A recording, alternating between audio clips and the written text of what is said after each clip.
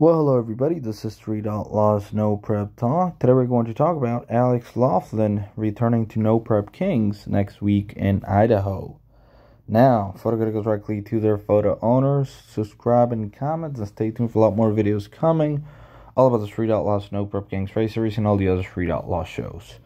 So, Top Fuel Racer, Pro Mod Racer, Pro Stock Racer, Laughlin, and also Street Outlaws Mega Race Racer made its No Prep Kings debut last week, running the Future class in his screw-blown Corvette.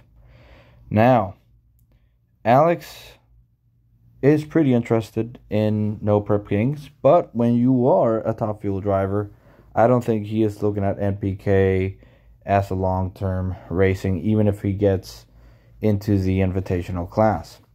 Now, he did pretty good last week.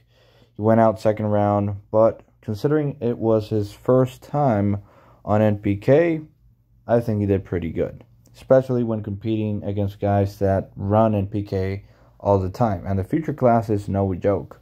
There are a lot of very fast cars in the NPK Future class.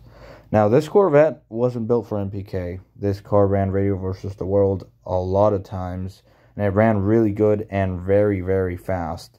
This car has been 360s, if I'm not mistaken, and it's tuned by Frankie Taylor. And Alex also has a very good team behind him.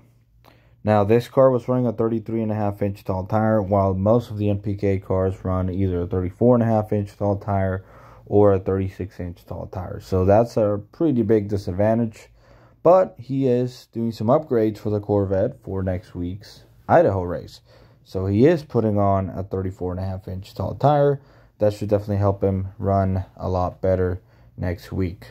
Now at Tulsa, it was extremely hot. Track conditions were not really good, and he still did pretty good. In Idaho, there's going to be pretty much a high density altitude. The air is not going to be very good, and it's going to be extremely hot as well. So it's going to be challenging for Alex and for basically everybody.